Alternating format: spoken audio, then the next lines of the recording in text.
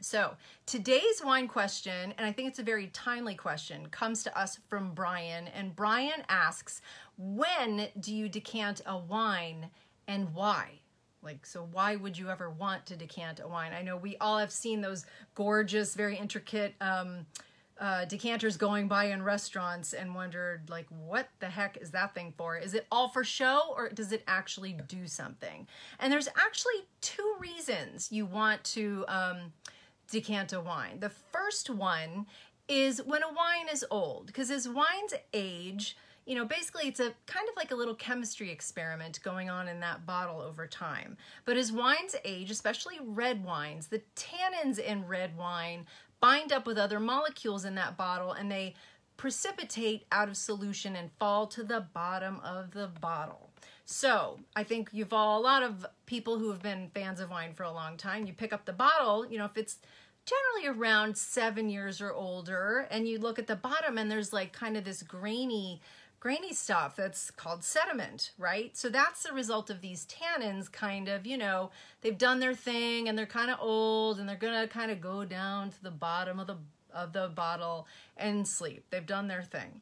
So tannins are great and they're a normal byproduct of aging. However, you don't necessarily want to drink the tannins drink the sediment when you drink the wine. So you really need to separate the wine from the tannin. Now, if you're doing this at a restaurant, they'll have that all figured out for you. However, if you have a bottle like that at home, ideally, if it's a bottle that's resting on its side, you want to stand it upright for 1 to 2 days to let all of that sediment really fall to the bottom of the bottle.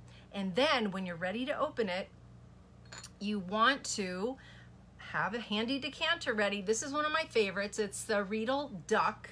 And I especially like it for older wines because as you are pouring the bottle into the decanter, and again, you're essentially decanting it off of its sediment, you can easily see when the tannins, or the sediment, why do I keep calling them tannins?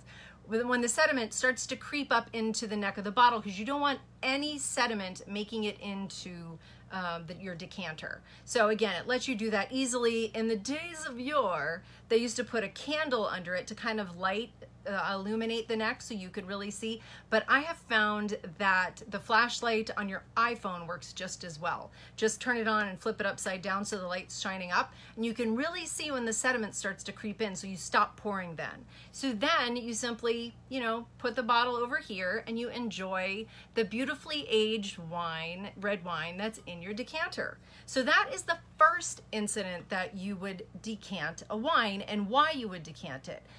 The second reason is actually a reason you're probably going to encounter a lot more often. And that's if you have, say, a very youthful, full-bodied red wine. Say you have a Syrah or a Cabernet Sauvignon that's, gosh, 1 to 5 years after release, and you're drinking it, and with each sip, it's stripping all the moisture out of your mouth and probably stripping a lot of the enamel off your teeth. And it's just not, some people love that, but a lot of people, you know, it can be a little much. For instance, like I am not a huge fan of the crazy, you know, scary tannins doing that. So what's a way that you can instantly tame those tannins and really help the wine open up? Well, decanting it. And it's kind of the opposite. Whereas when you have an old wine, decanting is more of a delicate process. When you have a very youthful tannic red, like a youthful Cabernet Sauvignon, you kind of want to dump it upside down into the decanter to really let that air infuse in. Because the more air that infuses into that wine, the better it's going to taste. I remember the first time Steve and I went to California, we were eating at Trevigny, and the sommelier brought over, you know, a youthful red wine and a decanter, and he just kind of turned that thing upside down and set it in the decanter, and it went glug, glug, glug, glug. We were like, oh my God, is that how it's supposed to go? But it did. You really want the infusion to happen, the oxygen into the wine, because that's what mellows out those tannins and makes them so incredibly delicious. So definitely want to do that with your youthful red wines, and You can also do that with your fuller bodied white wines too. If you have, for instance, white Burgundy or Chateauneuf de Pot Blanc, I love to do that with, or even a fuller bodied California Chardonnay, you can do that. And it's fun to really notice the difference before and after you decant it, because it definitely makes a difference. Now, if you don't have a decanter on hand, there are options. You've got options, don't panic. First and foremost, you could always use a nice flower vase. We've been known to do this at friends' homes, but I will say you want to keep track of what's going into the flower vase and how many times your glass has been refilled with that flower vase, because it can get a little out of hand. I'm just going to warn you right now. So you can use a flower vase, or if you want to try something really fun, if you're having people over and it's a fun crowd, because this works. You can take that wine, and I would never do this with an older wine, but with a youthful red wine, get out your blender, pour your wine in the blender and blend it up, because that infusion of oxygen really works. I'm gonna link it up actually in the comments below or in the notes below this video. I have a video where I did that a year or so ago, and it works. I'm just saying. But so if you have a fun crowd and you want to try something new, you know, your sommelier friend Stephanie told you that you could do this, and watch how it really makes a difference. Pour everyone a little bit before and after, and have them compare, and it's a lot of fun.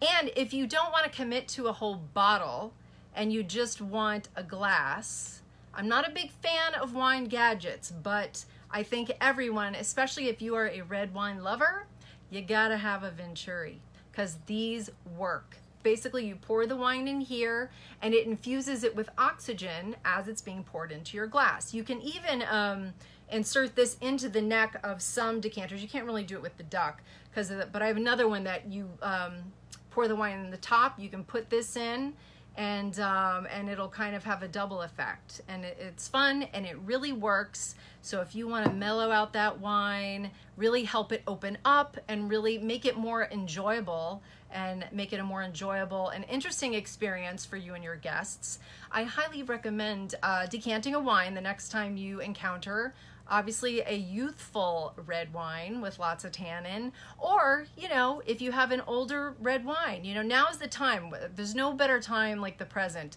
to go into your stash of wine you might be holding on to and, you know, enjoy some of those older bottles, because wine has a shelf life. You know, it doesn't age forever, and you don't want to miss that at that point at which it's at its best. So I highly advise you to go sneak a peek in there and see what you can maybe practice your decanting skills on, okay? So thanks to Brian for asking that question, and thanks to all of you for tuning in. Let me see if I can see who's tuning in right now. Oh, hey, Tom. Hey, guys. It's a little hard to see. My screen is so small. Let's see, I can see Tom has a question. Is there any truth to swirling a red wine for 60 seconds equals to letting bottles sit for an hour to breathe?